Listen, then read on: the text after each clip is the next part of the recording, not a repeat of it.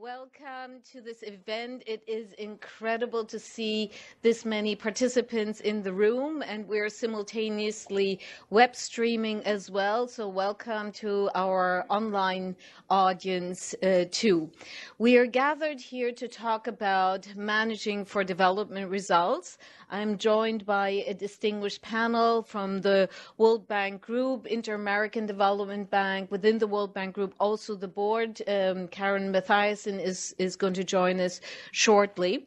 And Auguste Kwame from IEG will be facilitating the discussion of the panel and introduce all of the panelists.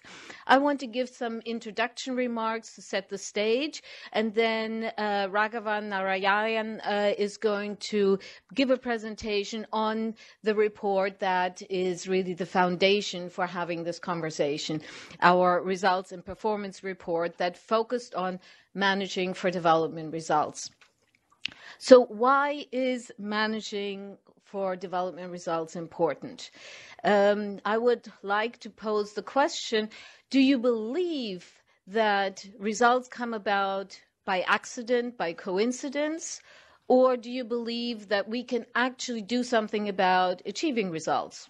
If you believe the latter, then you need to think about how do we manage for development results? How do we work towards them and deliver them as efficiently and effectively as we possibly can?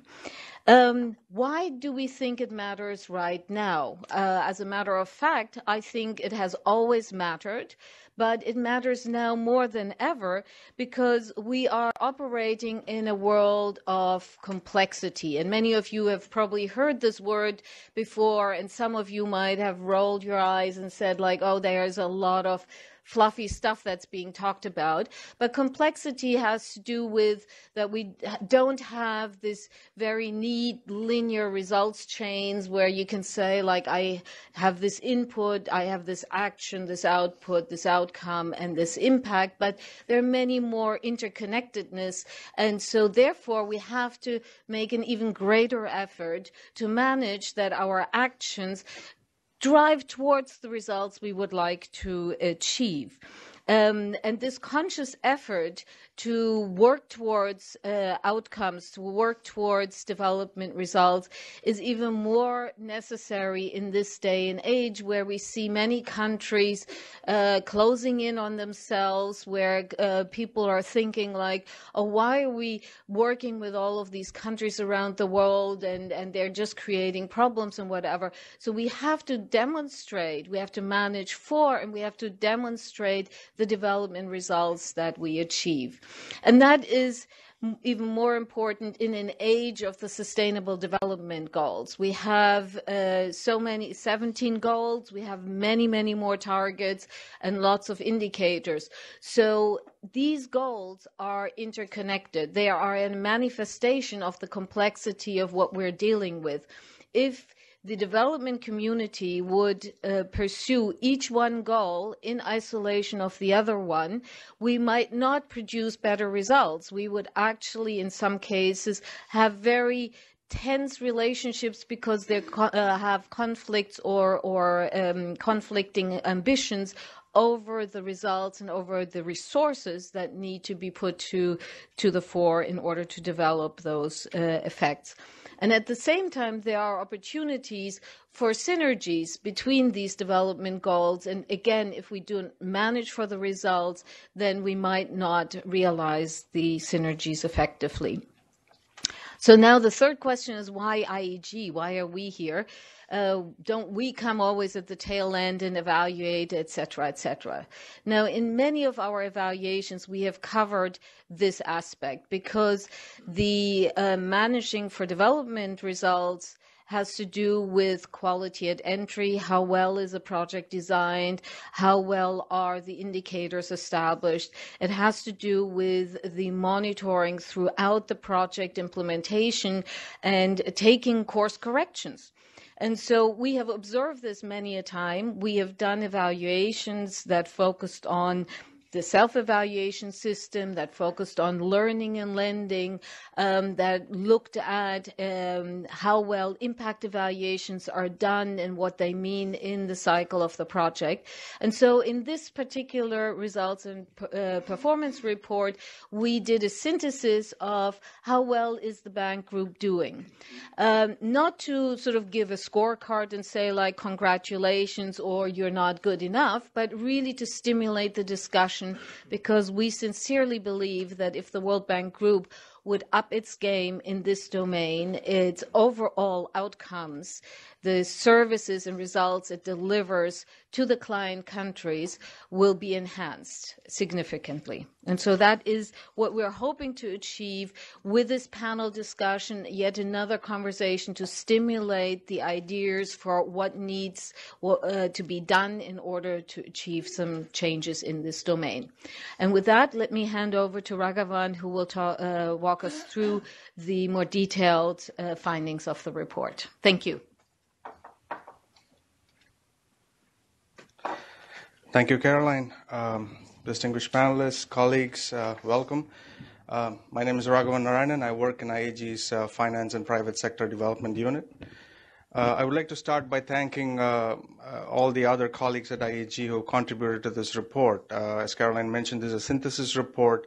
It builds on several other evaluations run by several other teams, and I'm literally standing on the shoulders of these giants back in the office. So thank you.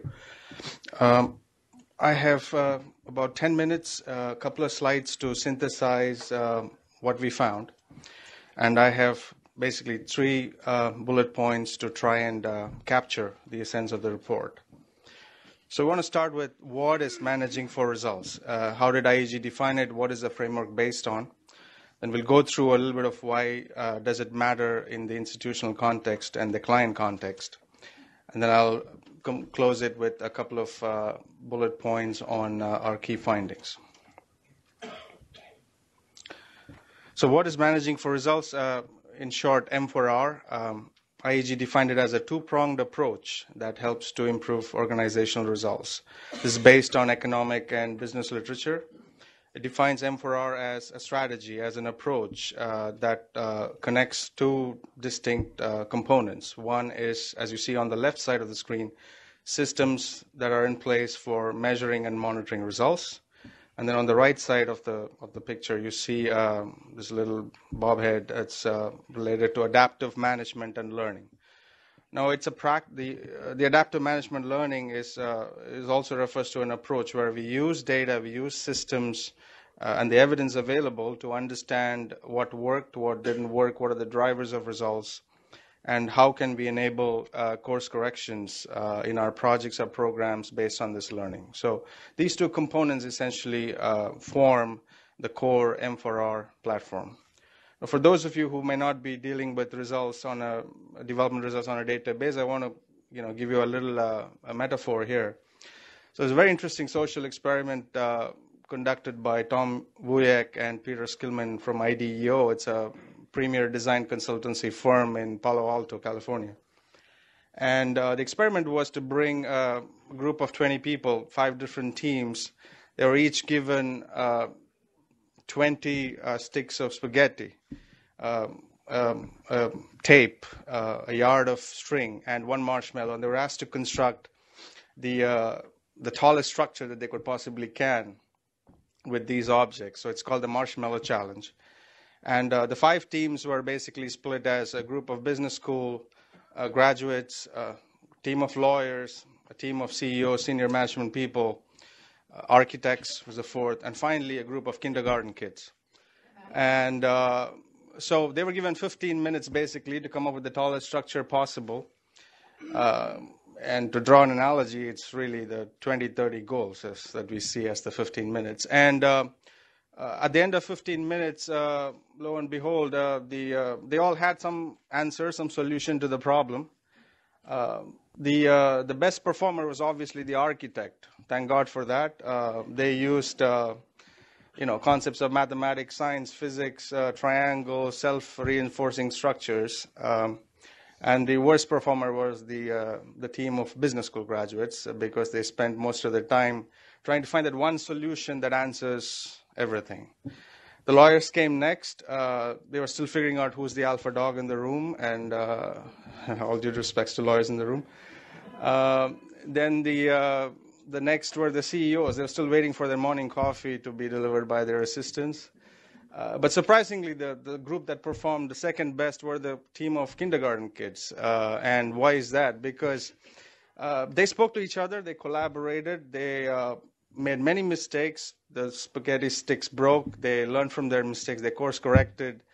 And they believed in each other, and they learned from each other. So they exhibited the key principles of collaborating, course correcting, evaluating each other's work, validating, and so on. So that's an interesting experiment.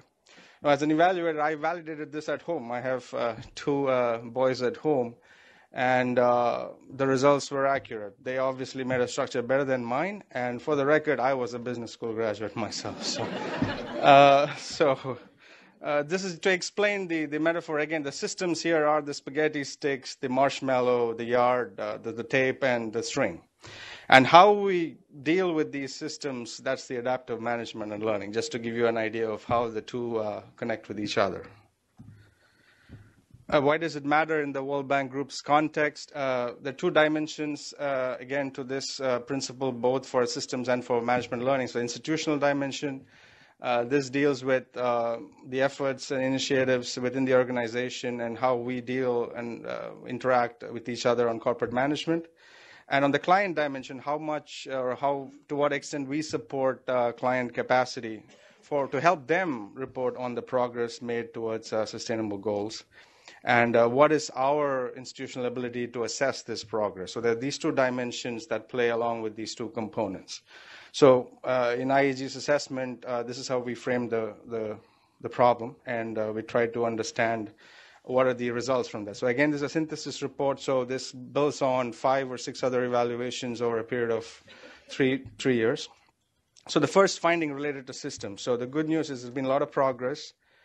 It's a little non-linear, as you can see from the little chart. It's just our own construction of how we found the progress. As you can see, the spaghetti sticks, which are placed on the right side, self-evaluations, global delivery, statistical capacity, ESG standards in terms of private sector, results-based country strategies, and the marshmallow here is the corporate scorecard. So that basically sits at the top of the chain. Our finding was that there's been good progress. A little bit of urgency is required. We have that 15-minute game in mind. In terms of what are the opportunities and challenges here, we found that good analytics, availability of data, and most importantly, what are the results at the beneficiary end? We still do not have enough evidence on that, and that presents both the challenge and opportunity in terms of our systems being geared to be able to capture that. So that was a key finding. The second component deals with adaptive management and learning. This relates to our strategies, our own behaviors, how we deal with failures, and do we really have the ability to learn from our own experiences? So our findings on this component was that adaptive management and learning receives very little attention. There are several initiatives going on. Some are positive, but for those who are interested in data here in this room, we have a couple of data points on this slide. So about 28% of the projects, only about 28% of the project discussed the real drivers of results and outcomes. So that was relatively low.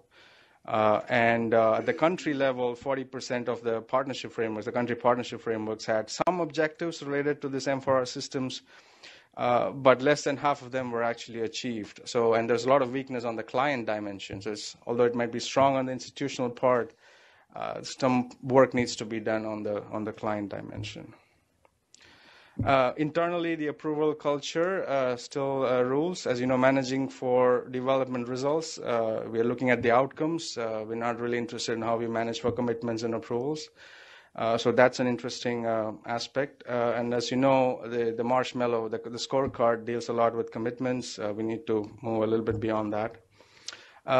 Everybody talks about learning. We need to be willing to, make it a higher priority. We all know it's a priority.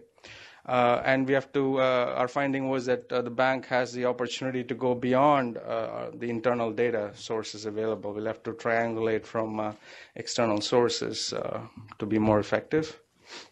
And how do we deal with the failures? That's another interesting question. We dealt with it in our ROSES evaluation. What do we think about self-evaluations? And does the system and the institution allow us to learn from our failures? So to summarize, 2 key takeaways.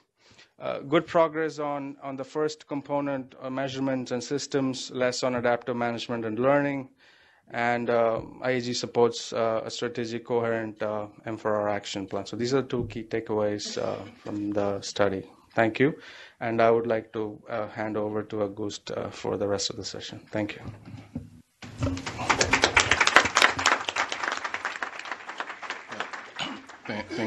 Thank you very much, Raghavan, for this very brief presentation of the report. So now let's move to the panel. We have, as Caroline said, a very distinguished panel, which probably shows the importance of this topic. And also your presence here is really an indication of how important the topic of result and managing for result is. There are a few chairs that are still available here, so if you get tired standing there at the back, there are at least 2 here, 2 there. Feel free to come and use them. Yeah. So let me first introduce the panel, and then we'll go through the Q&A. To my immediate right, we have Karen Mathiasson, who is the U.S. Executive Director at our board, and she's also a member of the CODI, which is the Oversight Committee for IEG. Karen joined the board in 2015, and before that, she had a very distinguished career at the U.S. Treasury, where she was director and deputy assistant secretary, covering various regions from the Middle East to East Asia and South Asia. So welcome to the panel, Karen. To the right of Karen, we have Hans-Peter Lanke. Hans-Peter Lanke is the vice president for economics and private sector development at the IFC. Hans-Peter joined the bank group recently from the EBRD, where he was the managing director for corporate strategy. And prior to the EBRD, I learned through this bio that Hans-Peter worked at the IMF, but will not hold that against you. He worked at the IMF and worked in the PGR department at the IMF, which is the equivalent of OPCS. So he's been in this business of results for many, many years. And he will tell us about some of the innovation he's bringing to IFC. To Hans-Peter's right, we have Farid Belhaj.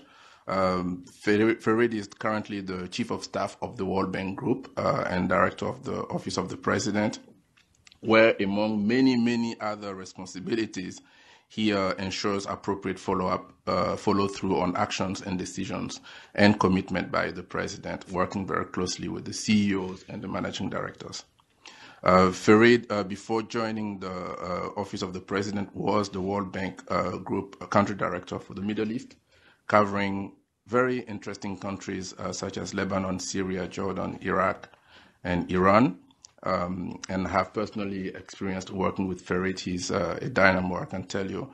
And before that role, he was also country director in the Pacific. Welcome to the panel, Farid, and thanks for joining us. To my left, we have a guest, a real guest in the proper sense of the word, coming from outside the bank, Luis Miguel Castilla Rubio is manager for the Office of Strategy and Planning at the Inter-American Development Bank. Miguel joined this institution in January, and before then, Miguel was a visiting scholar at MIT's Center of International Studies. He also served in government as ambassador to the U.S. and as Minister of Finance for Peru between 2011 and 2014. And he just told me earlier today that he also worked at the World Bank. So welcome back to the building, Miguel. Then to Miguel's left, we have Shio. Shio Kanda is acting director at the OPCS, and she's director for risks and results. She joined the bank through the YP in 1994, and she has worked in various departments. Shio is now responsible for coordinating bank's group response to IEG's work, and she works very closely with us on all our evaluations. Shio, thanks, and thanks for joining the panel. So with this brief introduction, what we have suggested is that each panel member be given 3 minutes for an opening statement, and they will talk about what they have on their mind, obviously related to the topic, and then we will have a first round of questions from me, and they will also have 3 minutes to answer the first questions that they will receive, and then we'll open it to you, to the audience. I understand you have access to poll everywhere, so you can send questions through your phone, either from the room. You can also send questions online if you're connected online. Then we will see which questions we select for answering, and if we don't answer your question because of lack of time, and if you're really interested in hearing from us, you can send us a reminder, and we will send you the answers after the event.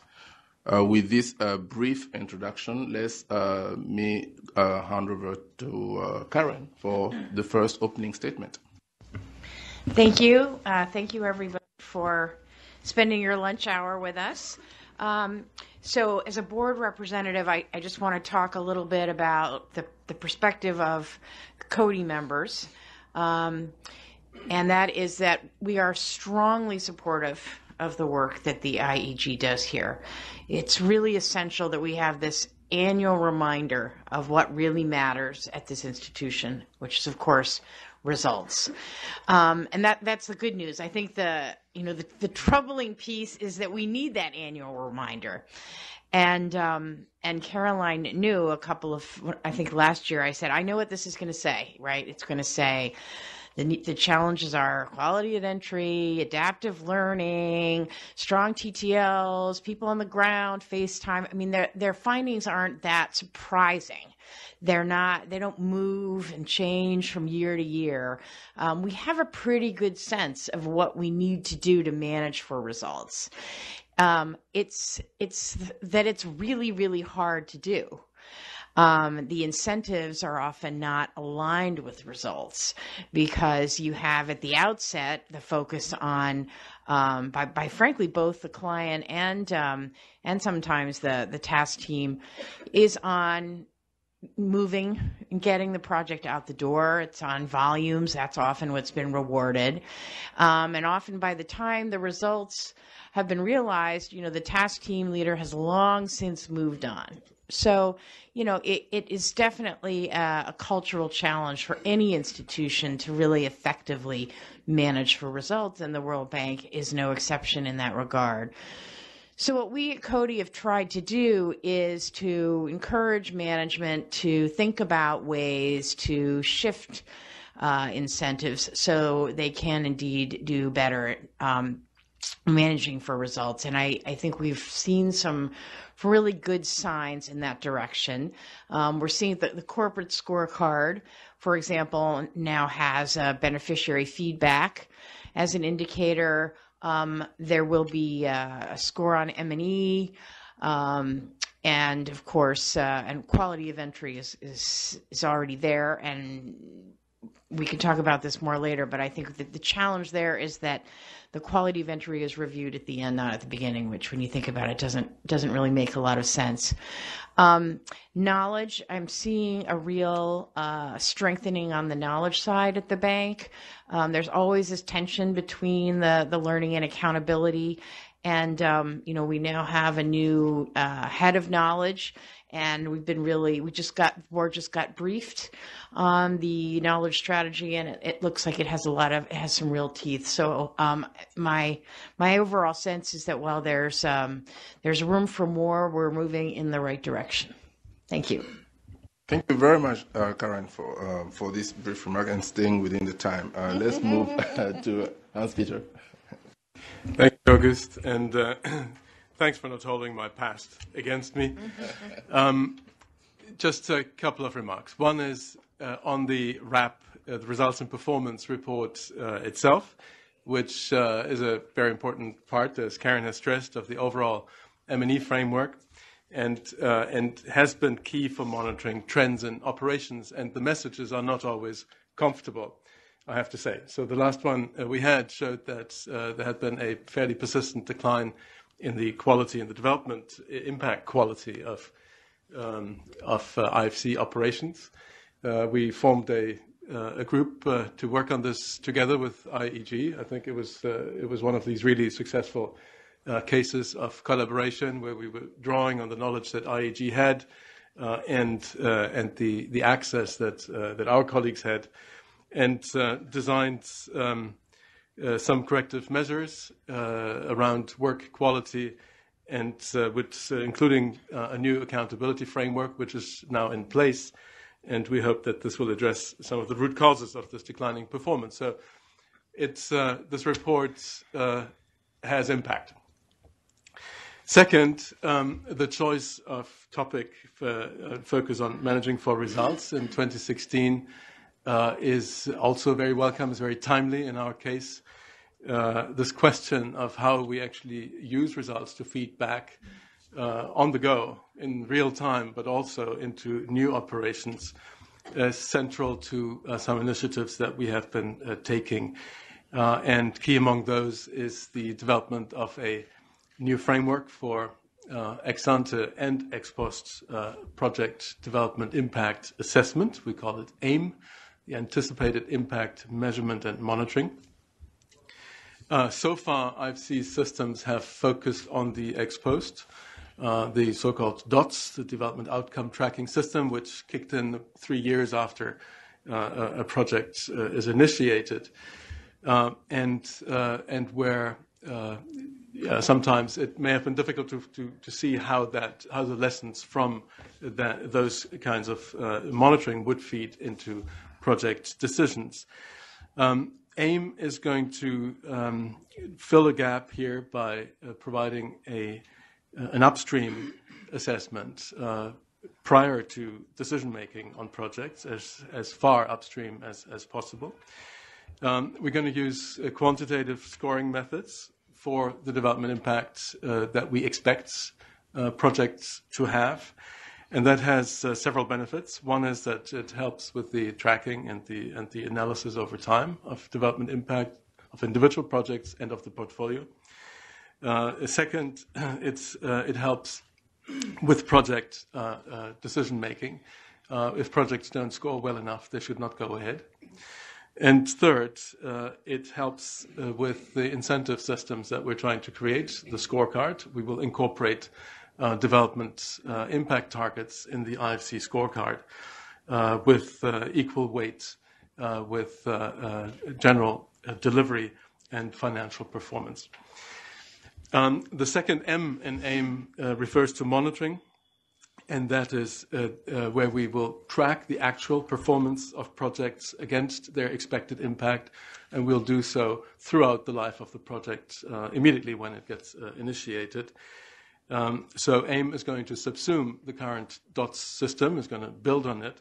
It's going to expand on it by adding a market impact lens to the project impact lens that we have today, and is going to allow on a real-time basis to feed back into the project. So if we see a project going the wrong way, this offers us an opportunity to intervene and with operations try to do something about it. It also offers us the opportunity to learn and feed into new projects. It's going to be the same teams. We're going to have an end-to-end service on projects from the upstream to the downstream in the same units. So we hope we have learned. Caroline, thanks for your messages. And I'll pass it over. Thank you. Thank you very much, Hans-Peter. Let's move to Farid. Yes. Yes, thank you very much, August, and thank you very much, everybody, for being here and, as Carol mentioned, sharing your lunchtime with us. Let me say a couple of things. First of all, I'd like to really talk from the standpoint of somebody who spent the last 15 years in the field. And something that I'm bothering everybody around me over the last 7 months with is really to stress this issue. We have here in this bank, frankly, two realities. The realities of here and the reality of the field. And those two realities need to be bridged one way or the other. And by the way, this is one of the challenges of IEG, actually, to really take very much into consideration the fact that you have people out there being faced with, how difficult the situation is, how fluid, how far we can go in terms of being adaptable, how we can actually manage our engagement with our clients, in particular when we work in, you mentioned that I was in the Pacific, very, very low capacity, very small countries, having tremendous challenges that have nothing to do with, whether they are adopting or not the right policy recommendations, because they have, the challenges of all the tsunamis of this world that are, coming to them, or in countries that are, going through man-made disasters, the Iraq of this world, the Iran, not Iran, I'm sorry, the Syrians of this world, etc. And in those countries, we also need to be extremely aware of the reality that we are facing. Another reality that we are facing, and this is, for you, Karen, when we go to the board with a project or with a country partnership framework, frankly, there is something called the day after. And that day after means that we need to start reviewing, reconsidering, reshaping what we have gone to the board with, and what we got the authorization to move ahead with the board with. And that's also a reality. So when we go through all of our preparation and appraisal and pre-appraisal, etc., that takes us a few months.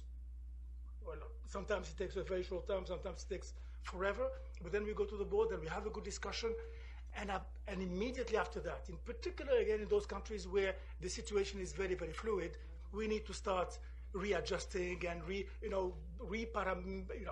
looking at other parameters, and that's also very important for us to keep in mind. Another issue that we need to keep in mind is the issue of risk taking. We are, when we go to the board, when we talk to our top management, yes, everybody is telling us we need to take risk. We need to take risks, frankly, because in the majority of the countries we are working with, or we are working in, the risk of bank engagement is, somewhat high or very high. We take risks, but then the risks have this very odd tendency from time to time to materialize. And when they materialize, what do? Well, do we have people behind us to back us up? We hope so. I don't know. And how can we adapt fast so that we can bring those risks to a place where they become manageable? That also is an issue that you need to put on the table, and that cannot be assessed sitting in Washington. We really need to have that kind of direct impact assessment from the field. Third point is the client capacity. M&E is absolutely important, and managing for results. Obviously, the clients want results. Why would they come to the bank if they didn't want results and outcome? How to measure results, how to build their capacity to manage those results and to understand how things move is generally a tall order, particularly in countries, very, very small countries or countries that are coming out of a difficult situation. So we have this tendency of getting into a capacity substitution discussion, which is not good. Actually, it is giving them a very, very bad advice when we come and sit there, tell them, or not just tell them what to do, tell them what to do, and then if they cannot do it immediately, we do it in their stead. Not a good idea. And that brings me to one of my last point, and that is that development is not static, and development is not instant coffee. It takes time. I would call it Turkish coffee. You need to take it to the fire, up and down, etc., so that it tastes good and right. And we need really to have that time dimension very much in mind, so that when we promise, we keep our promises, we don't overpromise, and we make sure that managing for results is in reality, managing the reality so that those results correspond to the reality that we are faced with. And I'm happy to engage with you guys in the Q&A afterwards. Thanks. Thank you very much, Fred. This is interesting. I like the Turkish coffee analogy. Let's move to Miguel. Thank you, Auguste. It is a pleasure to be here. Thank you for the independent evaluation group for inviting me. I think this discussion is very timely because a lot of our shareholders are actually discussing this. G7, G20 countries are putting managing for development results, value for money overall, as one of the top agenda items in their discussions. So I think trying to share lessons, what we're doing, learning from successes and specifically from failures and challenges, I think it's very, very positive for our institution. So just to give you three opening remarks, and then I can extend it as I tell you a little bit about the IDB, the Inter-American Development Bank group experience. I would say all of this took a cultural. There was a need. There was a trigger, which was about more than a decade ago, which was tied to a capital replenishment process, which actually was a trigger that enabled our institution to really evolve and to start taking seriously, measuring results, basing, your lending on evidence. And this took over a decade of a cultural shift to go from a compliance issue to something that adds value to the products and services that we offer as multilateral development banks. And this is a constant process that is, under place. So that's one thing. We are now convinced at the bank that we need to have a mechanism that ensures that we're, channeling our resources where they're most needed, and with the highest bang for the buck, with the highest, potential for results. So we also have our marshmallow, as someone referred to that, similar to our corporate scorecard, which we call our CRF, our Corporate Results Framework, which is our tool that enables us not only to report, not only to be accountable, but also to learn from it. And it's also a process, So when I see your recommendation that you need to work more on learning and having this virtuous circle of learning from your mistakes, well, it's something that we should always endeavor, constantly. And it doesn't really surprise me to see that as part of, of the results of your review. Second, we're beyond the importance. I think for us, we're having, a mechanism that gives value to the synergies between the bank, the IDB, and our private sector arm, recently renamed IDB Invest, formerly the Inter-American Investment Corporation. So being able to report together, in our documents, our self-reporting is the DEO, the Development Effectiveness Overview. We're leaving copies there for you to flip it. It's the first time that both the IDB, the IIC, and the MIF report together, our results. And I think not losing track of the synergies as a group is an important thing.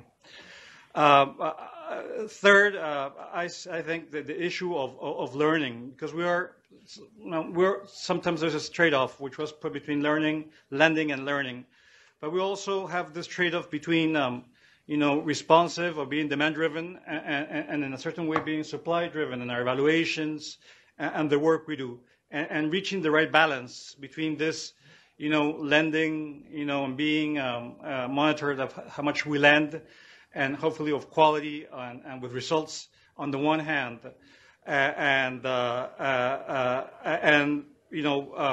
this issue of making sure that we constantly strive to improve, our the lessons we can draw from our operations is important. Our engagement with the board is also important. Now, I'll go that later on, and I'm glad that there is a board member present here. But that's critical, to be able to internalize, how much our shareholders value, because there is a differentiated, value for this whole work from the donor or non-borrowing perspective and from the borrowing perspective. Countries have different incentive structures. So I think our job is to really make sure that there's no, there's no contradictory, incentive, that all our shareholders, be them donor countries, industrialized countries, non-borrowing countries, and recipient countries, give the same value to this effort of striving for development results, impact, and the learning processes that come thereafter. So I think I'll leave it there. I think this is a very timely discussion, and we're ready to share our experience at the IDB group and with you and with other colleagues. Thank you. Thank you very much, Miguel. So let's go to Shio. Thank you, August. Good afternoon, everybody. First of all, let me thank IEG for this event and then also inviting me. The results or the managing for results is something that I'm really personally committed and feeling passionate about. Throughout my career, be it being a TTL or in the country offices in OPCS, so I'm really glad to be here, and then that so many people are interested in this subject. From OPCS, we really feel this management result is very important, and aside from my current added job as acting director, my real job is to lead results and accountability from OPCS. So we have a series of the initiatives, changes, reforms that we have been working on, we have worked on, and also planning to do, both from all fronts. The earlier that you saw these two diagram, there are two aspects. One is the measuring and monitoring results and the more systems and tools. But then on the other side, there's how to use that information and manage for results and learn. So we have a series of initiatives, activities that in all front. On the right side, as you know, that we have a hierarchy of different tools. On the apex, there's a corporate results reporting like scorecard, IDA, results measurement system. But at the country level, there's a country CPF framework, and the project level, there is a project. And we've been strengthening it, reforming it. There are several activities completed, like ICR reform, corporate results indicators, that we also completed recently, the new learning module for the results framework of CPF, now into the CPF Academy. And also on the learning and knowledge front, we co-lead with IFC, closely working with the MIGA and IEG on the World Bank Group-wide network of results measurement and evidence stream. That we have a series of learning and knowledge sharing event, and we do an annual RAMS get together. And this year we are planning to even make one open day focusing on results in May. Hopefully that you see the invite and then come to that event. But then I can talk more detail about it later. But in doing so, all this managing for results efforts are there. But the biggest challenge is behaviors and incentives. So it's only technical solutions. It is necessary, but it doesn't work unless the behaviors and incentives are aligned to focus on managing for results.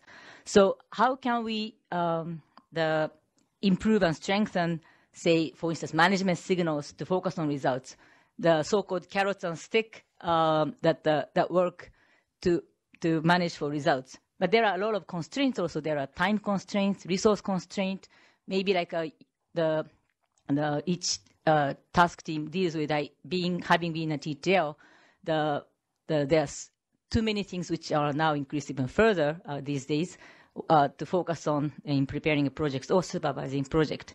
So my personal earlier, Karen said that she appreciates this IEG's annual reminder on results, but my personal goal has been to put the results at the center of the attention. So you all know that in the MC building there's a our World Bank group mission, the world free of poverty. And my personal goal is manage for results without reminders. So so in order to do that, we really need to work on the behaviors and incentives, and we can talk about more in the panel. Thank you. Thank you very much, Iyo. This is a great reminder of the importance of results to all of us. So we'll move to the next phase of the panel, which will be a question to each panel member. And I will kindly advise other panel members to take their cue from Karen, who really stayed within the time, the 3 minutes. So Karen will ask you the first question. Suppose at the board you're given total responsibility by the governors to restructure the bank and remove all the institutional barriers that prevent us from managing for results. What will you change? What are the institutional barriers that you will address first?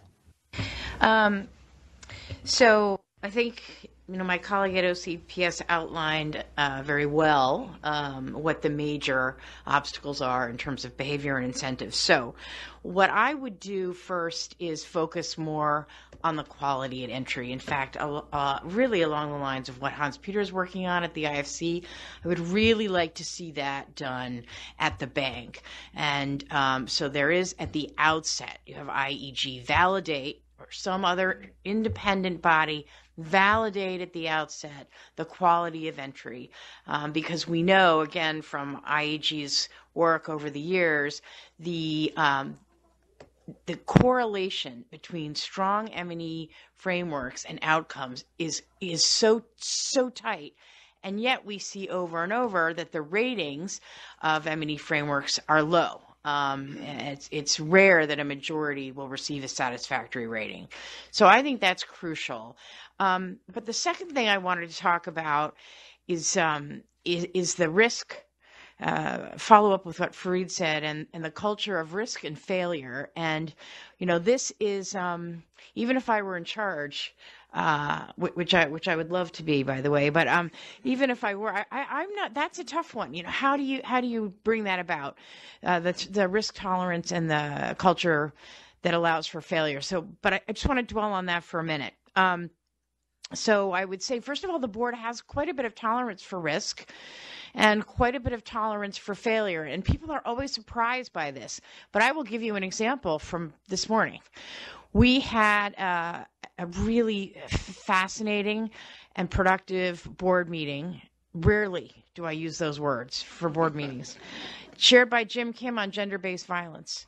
Now, many of you know there was a project in Uganda on roads that went drastically wrong, and led to sexual abuse of minorities and of girls. And it took a long time for the information to surface and a longer time for the bank to respond.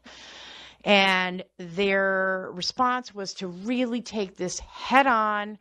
And Jim showed incredible leadership, set up a gender task force, and then came to us today to say, here's what we found and here's what we want to do. And the response was, this is great. This is the way that you should handle failure. And that if you are open to learning lessons and trying to adapt, then we're open as well. And I still see with the performance and learning reviews, for example, a lot of the passive voice. The ambitions were high, frameworks were insufficiently strong, but who's responsible? There's still not enough of that.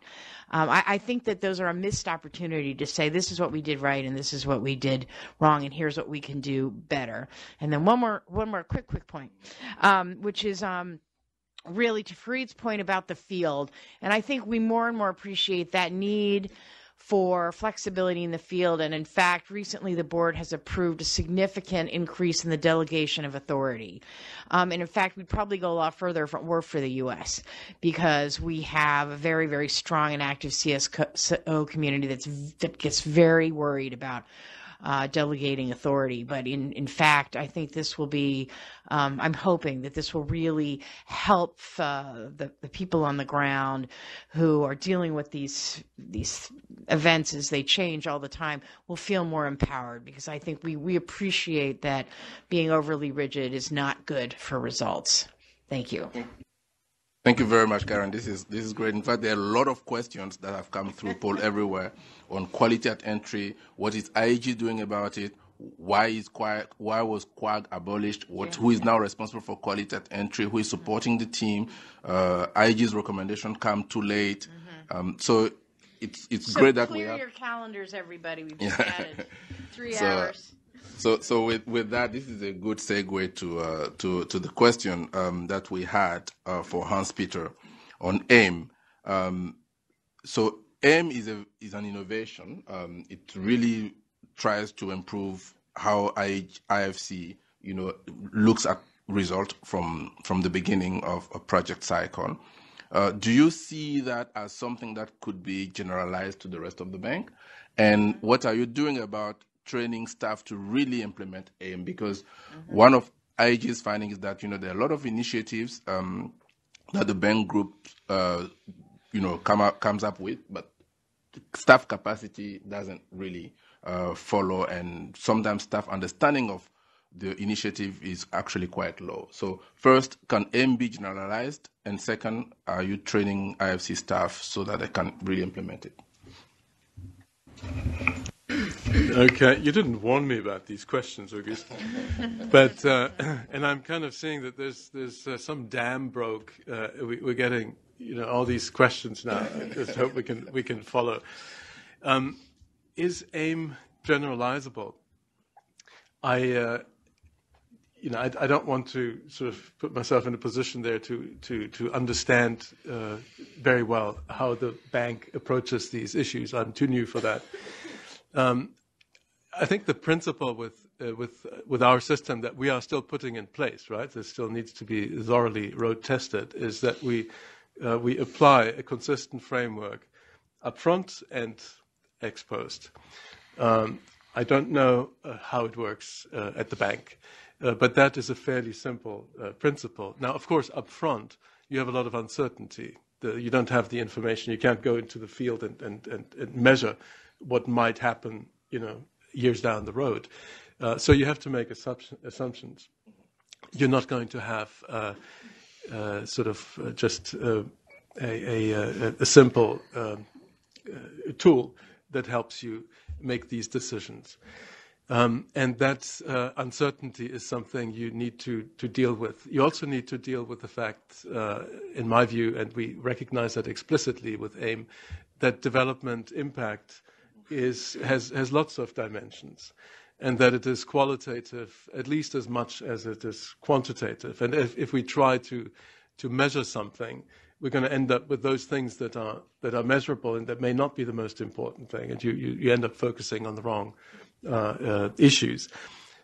So you want, in my view, a system that is explicit about the fact that you have uncertainty and that you have a whole range of dimensions, and that what you ought to do is provide as much evidence as you can across these dimensions to support your judgment. But in the end, you have to make a judgment. So what we have is a framework that is fairly open in terms of the information that goes into it, but puts a structure on the way you argue your case, and then is fairly simple in the way it makes a judgment on a project, and then establish indicators. That is very important. That your judgment is going to be measured against down the road. If you don't say what you're going to, how you're going to be successful, there's nothing to monitor later on. So you have to have that. And then you stick to that same system. Yeah? There has been a structured argument for the case for your development impact. You have provided a series of indicators that you will be judged against. Well, and then you keep that, and you find a way to update this frequently. That is the simple approach, and that I suspect should be applicable in a variety of different situations. Okay, great. Thank you very much. Right. I'm aware that we may run out of time, so what I will suggest is that I give a chance to you guys to ask questions. I have a long list of questions here, but let me turn to the audience to see if there are questions from the floor, and we will also summarize some of the questions from Polev. Let's start with the floor. Any question? Anybody wanting to challenge the panel? So whilst you think about your question, let me then turn to Farid with what was going to be my next question. Farid, we've been talking about the client. You started actually with the two realities, the reality in the field, and you have a lot of experience in that. So could you share with us what you think the bank, what the opportunities are for the bank to strengthen client capacity? First, to report on results, and second, to foster adaptive management and learning on the client side. Yes, thanks again. Well, obviously, a question that would take a long time to develop the answer to. Let me make, let's say, 2 points. But let me first start with something that Karen mentioned, the issue of quality at entry. It is very important because that's really where the first interaction with the client starts, basically. One of my former bosses, not to name him, Jim Adams, used to say, you go to a country with strong capacity and you do a project that is really not very well prepared, they will fix it as they implement it. You spend months putting together the best project possible. If you don't have the capacity on the other side, we will mess it up. So there is a discussion to be had there in terms of when we engage with our, what we call our clients, our partners at the end of the day in development. When we engage with them, we need not only to engage in terms of the project itself or the policies that we are putting on the table, but in terms of their capacity to absorb those and to translate our dialogue into something that would allow them to put together some kind of a platform that brings our discussion with them to a point where what we put on the table for them, or what we agree on, is translated into positive outcomes. For instance, what I would suggest a discussion that Jim has been having over the last few months on the human capital project. The way I read it, this is really managing for results. The whole discussion is, look at the World Development Report. There is a whole discussion on how much spending against education is going in the Middle East. Tons of money. The outcome, very, very, very low. So the issue here is to try to identify why, and in order to identify why, we need to bring about a totally new way to measure, those outcomes and make a direct link between the outcomes and the outputs in a more efficient way than what we are doing right now. So, without getting longer into this answer, I believe that our duty when we are in the field is really to work very much upstream with our counterparts. And whenever we go with a project, again, whether it is in terms of policies, whether it is an investment project, we need to start by building that capacity to implement. And that would be the best investment we could have, because that would serve as we move forward. Thank you very much, Farid. So capacity to implement should be the first action. If we had time, I would have asked you whether we at the bank, in the bank group, we're trained to really build that capacity. But this is because we know how. Somebody asked a question. We know how to sell concept. We know how to prepare nice project, nice concept note. We don't know how to really prepare for a result. So this is something also to ponder as we think about staff skills, staff capacity, whether staff has the capacity to build the capacity of the client, and whether the staff has the capacity to go beyond nice document and really nice concept note and pursue real result on the ground.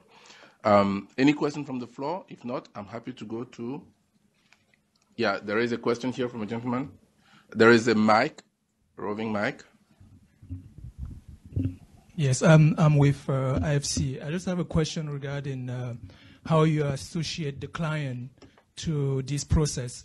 And I do remember that 10 years ago, the bank, especially OPCS, was involved in building a platform called Community of Practice for development, managing for development resolve, in disseminating the resolve agenda in many countries, whether in Africa and other countries around the world. But a couple of years later, that initiative has vanished. We no longer heard about that program. And I would like to know how do you associate the client, especially in the learning process, in building capacity, to country capacity, to be involved into this agenda? What is the process now that you have that we are launching this program? How do you make the client involved into this process? The second question is in terms of the project the project cycle. So the bank, the reality is that we spend a lot of time in preparing and designing project, in terms of the timing, the cost, and a few time in terms of the supervision and implementation of during the project phase. And we realized that TTL are most of the time more involved into delivering the project instead of being concerned about achieving the impact on the ground. So in this case, how do you link performance and accountability? Thank you. Thank you. Shio, you've been put on the spot. The gentleman mentioned OPCS initiatives and involving client in the learning process and building accountability in the process. Do you want to start taking that question? Yeah. Okay. Thanks for the question. We can discuss more detail, but very briefly, on the first one, the approach we are taking right now is to not directly from OPCS to reaching the clients, but then we are working through the different channels. Because first of all, the focusing the strengthening the client's capacity in the results are mostly or mainly done through the country team, task teams, through the project M&D, as well as a country level monitoring. And then we have a more corporate level effort to, for instance, strengthen the client's own capacity in data like statistics, household survey, and also how the performance budgeting in some countries, how they also the capacity to monitor the SDG. So it's done through the individual country team, and we try to support as needed from the OPCS. Having said that, there's a lot of the additional efforts need to be done to further strengthen how we can strengthen clients' capacity in M&D, not the project M&D per se, but then it's more like how clients can monitor their own results and use it as a managing tool in their own budgeting, performance budgeting, and how to make a decision from the results. On the second point is on the more focus on the preparation vis-a-vis the supervision. I fully agree with you that has been a lot of constraints. Efforts have been done, and then I think at the corporate as well as the operational level to focus more on the supervision and implementation. But this also has still a long way to go. But then again, aligning incentives on from the staff side and management side to focus on the how we are the reporting the performance of the implementation, not just procurement is done, consultants hired, but also how the results are being achieved, at least going toward the results. When you review the ISRs or the midterm review is another good opportunity to really take a quick look, the solid look of the how we are achieving the results. But then there's a number of channels that we can still strengthen. But then if you like to discuss, I'll be happy to discuss, offline. Thank you. Thank you very much, Shio. Miguel, you've heard a lot about our dirty linen that we have exposed to you here in the bank. So I'm sure you've been thinking, why can they do better? So based on your experience in the Inter-American Development Bank and also in your role as a Minister of Finance in Peru, and based on what you've heard today that we're doing or not doing in the World Bank Group, what can we learn from you, from the Inter-American Development Bank, or from you as former Minister of Finance to improve the World Bank Group's performance on managing for results? With humility, I've only been, as you, in the position since the beginning of the year, so I cannot say what we can learn from you, but I can tell you more or less our experience and the highlights of setting up this system. I think when we set up this system, when we set up our own corporate scorecard, which we call the CRF, there was a very explicit effort in terms of ownership by the whole bank.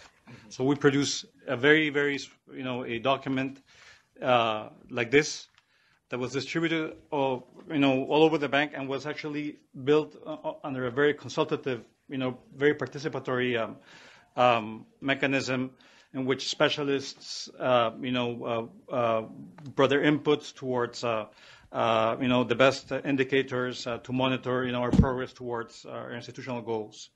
So ownership was a very important issue. The other one is simplicity, because if you go into this very convoluted sets of metrics and sub-metrics, etc., it becomes very difficult to understand and therefore to report progress.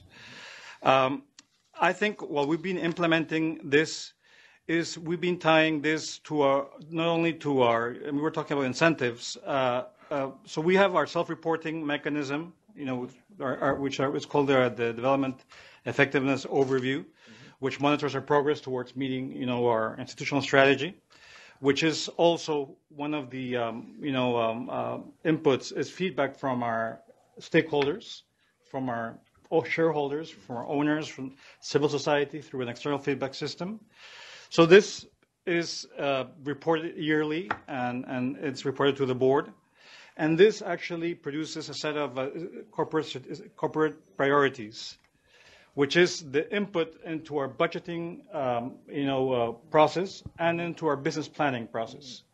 The business planning at the unit level and even at the individual level. So each, staff member, in a certain way, is giving incentives to align his own or her own work towards achieving, these metrics.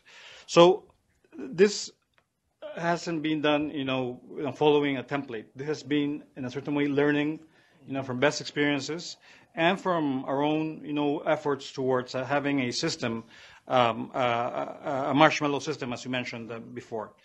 Now, another thing I would like to stress, and I think this is important, is the dialogue that we have with our governing structures, with our board. Because sometimes it is difficult to interpret some of the results, particularly when you're off track. So how come when we have a green, red, and yellow light system? So when you're off track, how do you explain this? Is it a sign that you're failing towards meeting something, or is it that there was a problem in a particular project? So this issue of engagement with the board is very important.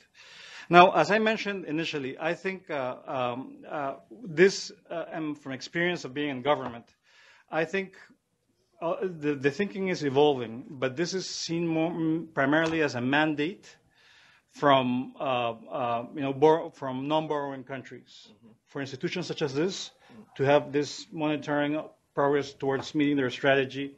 But we actually have internalized this as something that is of benefit and that adds value to our clients. So this process, of continuous learning, of continuous improvement, and reporting our own failures at the areas that we can actually are off track. And this being reported all the way in the board discussions, and we're going now through budget discussions and tying our budget allocation towards our strategy and towards the mechanisms that monitor our progress towards meeting or not meeting is important. And also when we are financing impact evaluation studies, which is a discussion from our independent office of it at the IDB. One of the key takeaways or conclusions was make more strategic your selection of what impact evaluations you do, and this actually helps engage at a different level the relationship you have between the management and the board. So I think this is it was seen before as an issue of compliance. I see this as the heart of what we should deliver to our clients. Again, this is a process of constant learning, of constant improvement, and I think being here and hearing your linen is similar to our own issues, but I think if we jointly think about these issues and how to best report them, being cost-effective reporting and being as transparent as you can, I think is the best way to go. Thank you very much, Miguel. Any question from the floor? Oh, yes, now, okay. Yes, go ahead, please. I have a question about the Washington Consensus. Is the learning and adapting a new Washington Consensus, as was recently discovered by Alice Evans, who went through all the World Development Reports, and this is what she came up with. So I'm just curious about your feedback.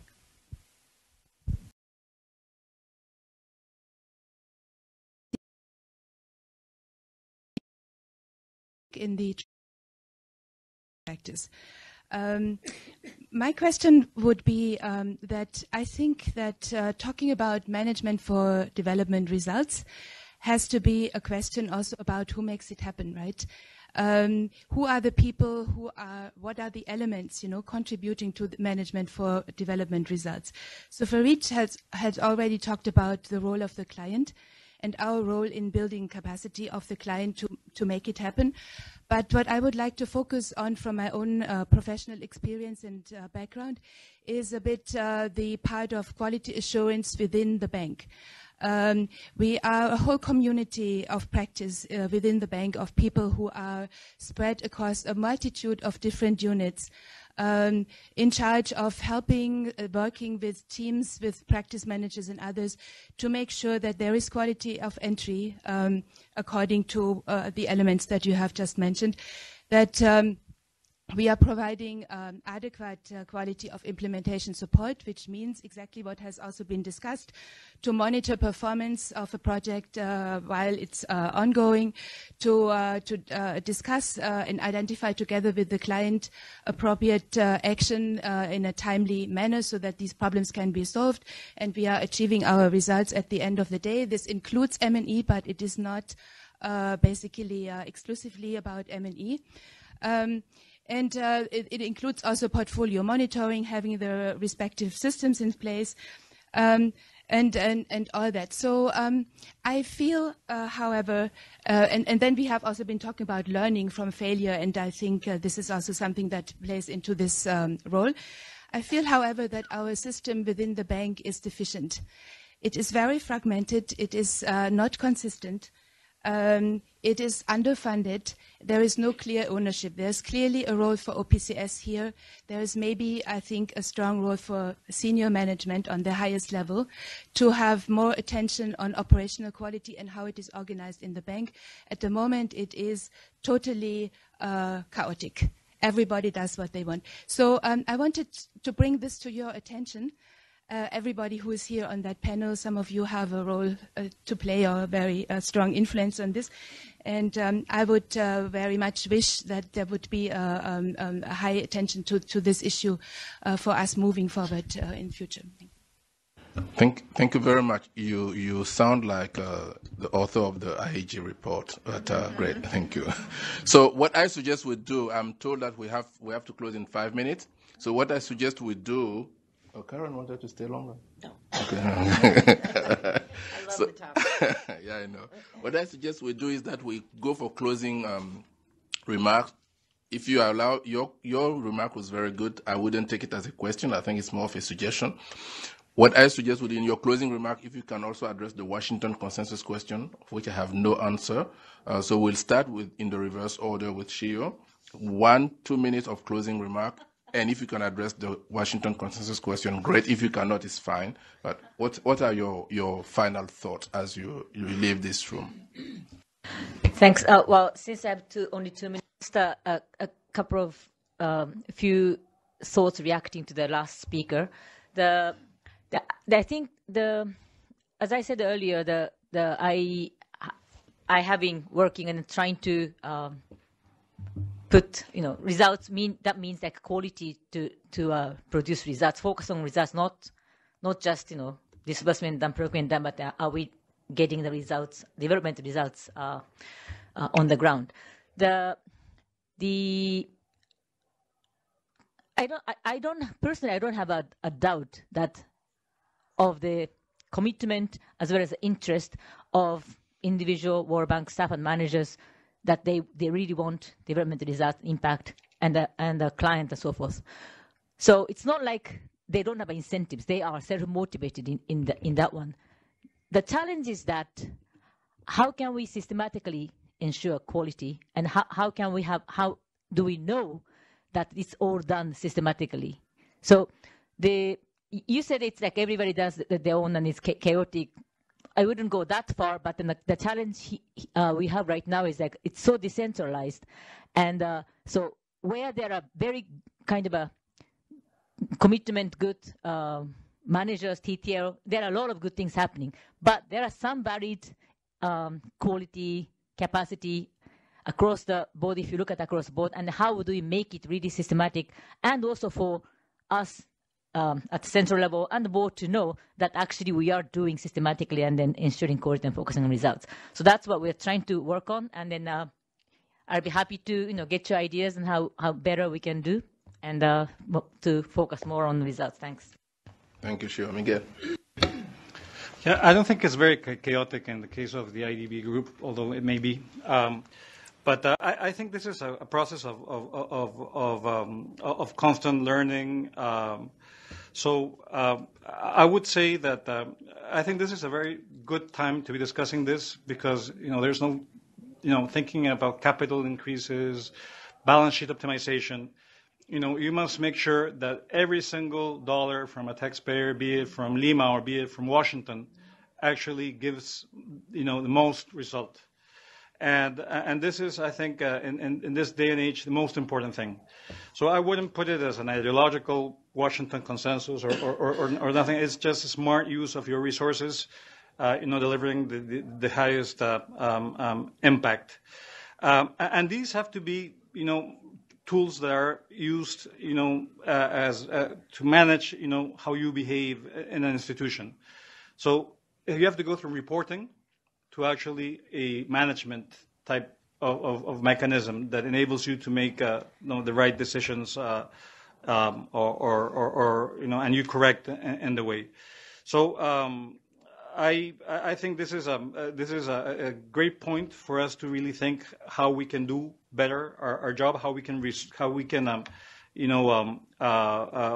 coordinate better among multilateral development banks. Respecting that we have different shareholders, respecting that we have different, mandates as well, but there is definitely an issue of also coordination of principles among ourselves of how to be more effective with, the money that and the capital that our shareholders place in our institutions. So I would stop there. This is a process of constant learning, of constant improving, and that's something that this panel is a testament, of actually, being very open and very transparent, discussing your own issues. And I think that's a lot of progress in the past few years. Thank you very much, Miguel. Farid, you want to go next? Yes, thank you. To react to your challenging remark and comment and question, I believe that we have a number of policies, and those policies should be adapted to the realities of each one of the countries we are engaging with. So when you have without getting into the specifics of them, I would see it as a tension that needs to be managed. The tension is between what we have in our OPs, BPs, et cetera, and what we feel is the reality on the ground, and how we can accommodate both. And I believe this is something that an operations person should be able to do, and should have the flexibility to engage in. Otherwise, one size fits all, and it's not going to work. Now, I'll finish with this. We are engaged also in a very interesting discussion with IFC and MIGA on maximizing financing for development, the whole cascade discussion. So the challenge for IEG actually is to engage in that conversation and to try to see how you can, put together this World Bank group proposition and initiative, and provide, whatever guidance you can, so that, we actually look at this whole quality at entry when we engage in something that is being, we've been doing it here or there. It was kind of a number of operations in search of a concept. Now we have the concept. How can we translate that concept into a set of policies that IEG could contribute to enshrining in our daily commitment to our clients? Peter? Thanks. This is noted.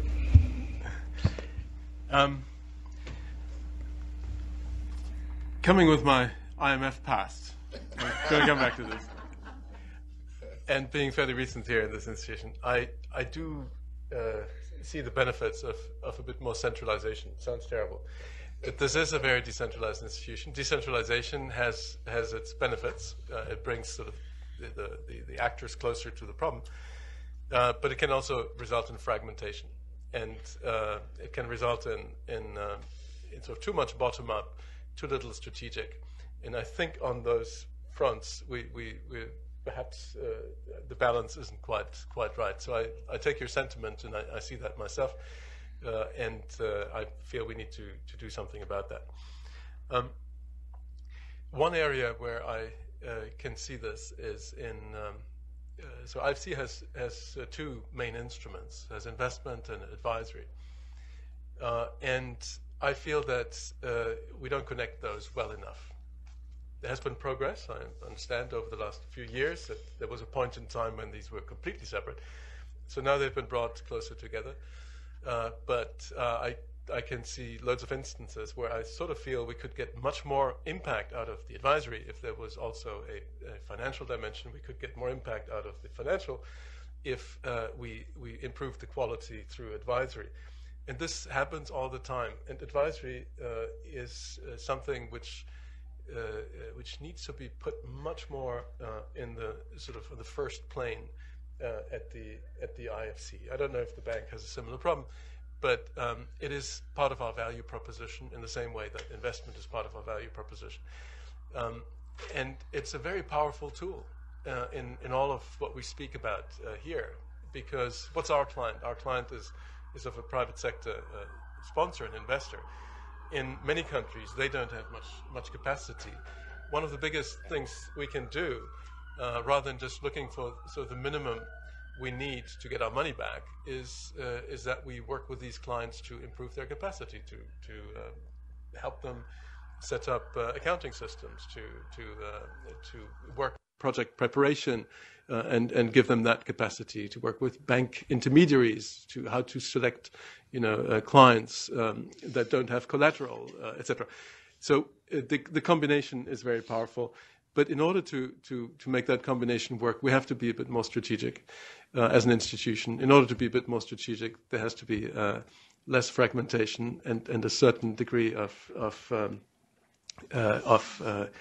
working of centralization. Let's call it.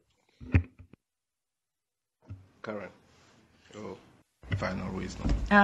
Thank you very much. Just a couple final points. So I'm not sure what the Washington Consensus is, but the term makes me very uncomfortable because the original Washington Consensus left no room for the client.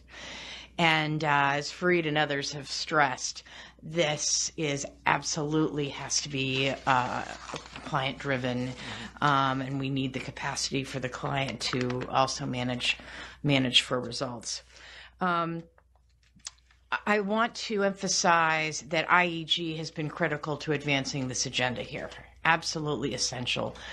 I don't think without IEG, I don't think we would be moving in the direction that we are. So I want to thank Caroline and her team, and then on this sort of question of culture and incentives, I wanted to mention with Luis. I was actually at the Treasury Department working on the general capital increase that he mentioned, and it was us who pushed so hard for the managing results, and we were extremely unpopular for doing so. So I'm so happy to hear 10 years out that, there's the greater cultural acceptance of that, and I think that's the point, is it takes time. It takes leadership, but it does take time. But I do think that we're moving, the bank is moving in the right direction. And then finally, it takes resources. And on the point about, thinking about new capital, we have a lot of new resources already in IDA focused on fragile states. And I think there are some of us who are a little worried about how that's going to work, because as we know, just providing new resources someplace does not mean your outcomes are going to be better unless these other issues are addressed.